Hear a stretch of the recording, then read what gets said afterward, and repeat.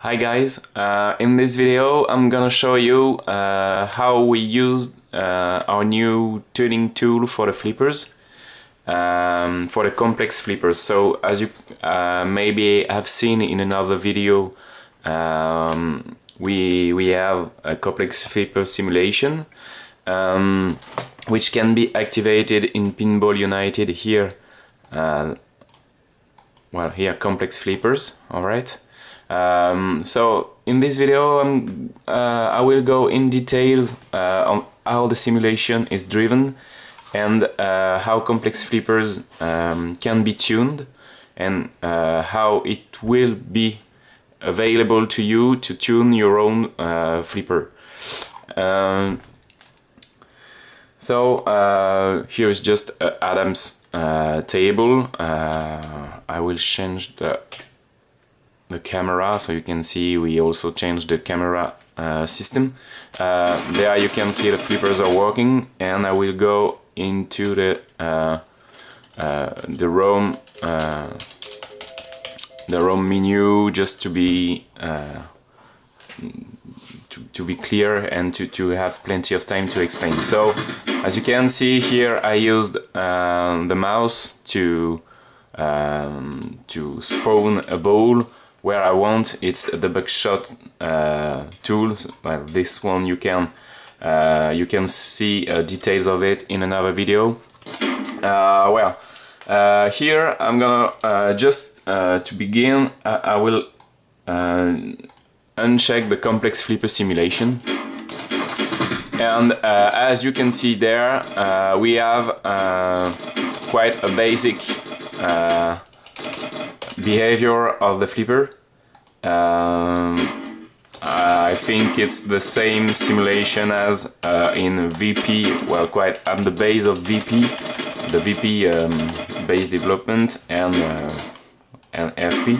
So there the speed of the flipper is full on the command. So when I click on the flipper, the force applied to the rotation of the flipper is at its maximum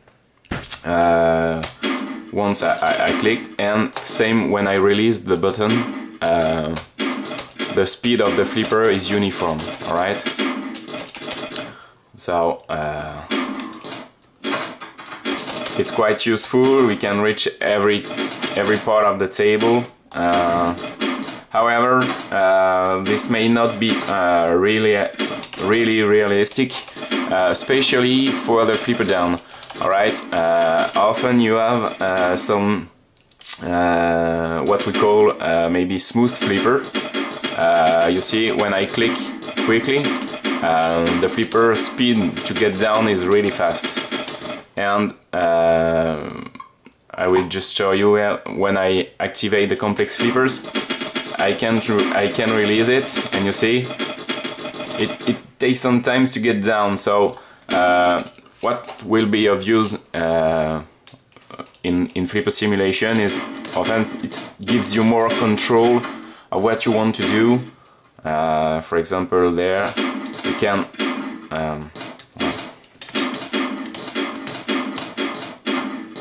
alright, I will spawn the ball there. It's easier here, for example, to, well, you see, just give some small hit on the ball instead of full power from the whole cross. Okay. So how will you be able to tune this? So we developed a curve simulation, and it's driven by curves. So here you have the curve system on the left. The curve is based on functions, and you will be able to define your own functions. So here for now there are only 3 functions, which I will explain now. The first one is a curve explaining the behavior in complex flipper simulation. Here you have a force. Okay, this curve describes, as I can see here, it describes the force multiplier applied to the flipper's solenoid since the user pressed the flipper button. So you have here in the x-axis the time in second, and here above you got the well, as you can see, I have also this it's a feature which was requested. It's a second DMD display. I will make another video to explain how it works later on, because you can add this to in cabinet mode, but this is not the goal, well, of this video, so I will remove it now. Sorry about that. Where is okay? So back to the curve editor. As you can see here, it's just a multiplier. You have there, maybe you can't see it really neat. Okay, I will zoom in. Alright. So here you have the value of the y-axis. Here it's 1 because it's a multiplier. So the goal of this curve is to maybe attenuate the force on the flipper according to the time since when the user pressed the flipper button. So as you can see there, well, this curve is based on a solenoid response curve I found on the web, and it gives quite good results.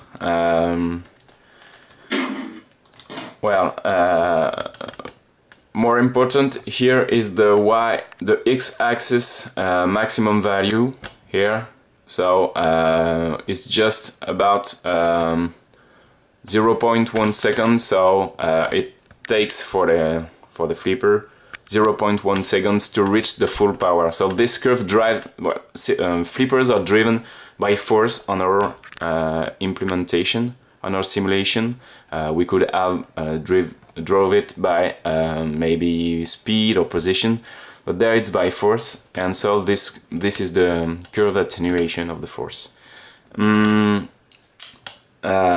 So for example, let's say I want it to be to take more time to reach the full speed, to reach the full power of the solenoid. So here we have an edition button. So now everything is editable, from the title to the axis names and the curve shape, and here the axis bounds. Let's say maybe 10 seconds to reach the full power. So now as I spread the ball, you see when I click, flipper is far longer to reach the full power. So that's why here I can well flip the ball. Alright. Back to, well, let's say 1 second, and so I can take, but the force is really not powerful enough to send it there.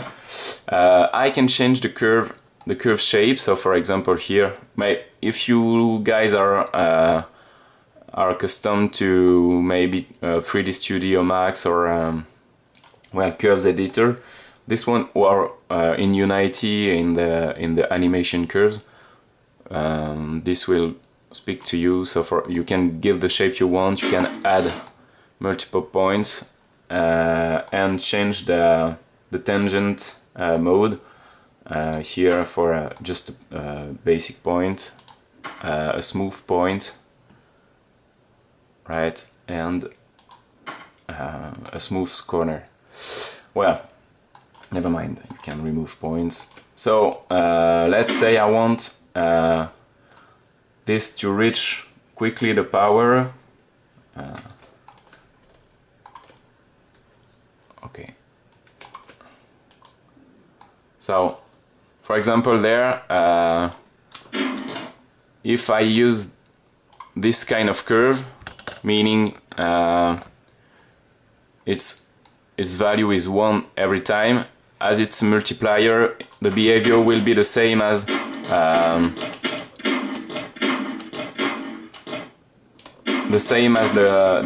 non-complex flipper simulation.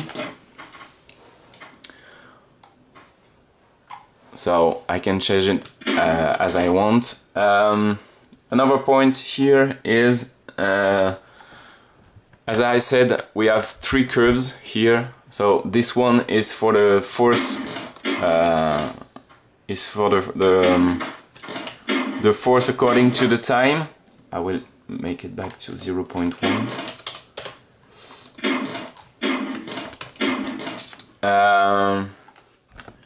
We have another curve here. This curve is is the same as the curve before, but when we release the button. So that's how we control the flipper smoothness, I will say. As I said before, it's the time when you release. It's the force by. It's the curve forced by time when you release the flipper button. Let's say here I want to edit this curve, and well, so here you see I can, well, flipper is really fast to get down, and that's not the case when I do it. It will take time to get down first on the higher angles, and then it will reach down faster. So it's just to have nonlinear behavior. The last feature I wanted to show you is the new curve creation, and for that we made a tool to help you.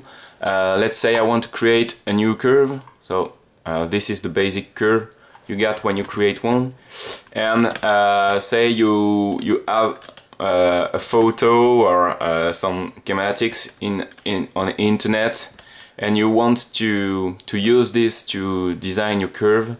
You can load a background image.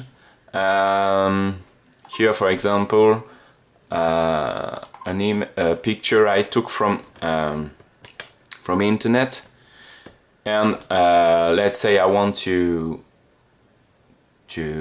match the blue line. Well, I can use here all the tools from this